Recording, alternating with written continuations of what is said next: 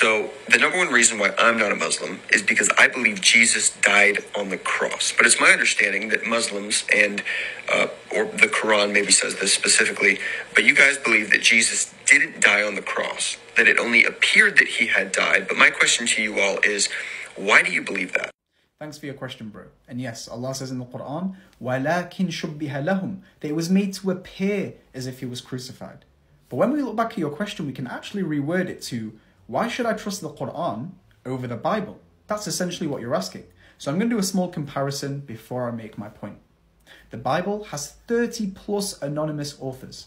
The Quran has one and can be traced back to the Prophet Muhammad, peace be upon him. The Bible has multiple Gospels, many of which have been lost through history. The Quran is one book and has always been one book. The Bible is not in its original language. It's been translated, which means much of the original meaning has been lost as a result. The Quran is in its original language and remains so to this day.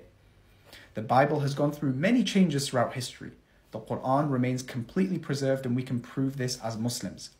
And finally, there are many contradictions found across the Gospels within the Bible, and in the Quran, there's not a single contradiction.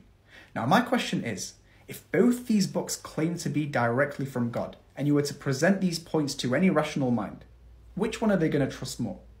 The Quran, right? But then you might ask, why should I believe the Quran if it came much later than the Bible? The answer is very simple. We believe as Muslims in all the previous scriptures as well. We believe they came with the same message, which is to know one God and to worship one God. But man corrupted these messages over time, which led to Allah revealing the Quran as the final revelation to never be corrupted ever again, as a guidance for humanity. Then you might ask, why would God allow all these previous scriptures to be corrupted by man in the first place? And the answer is very simple. All these previous scriptures were sent to the specific communities in that specific time. The Quran was sent to all communities, all humanity, until the end of time, which is why you find that the Quran is the only one that is completely preserved. And finally, I wanted to point out that we can actually prove that the Quran is the direct word of God. So I recommend clicking onto my channel and watching this video, and that will make things more clear for you, inshallah.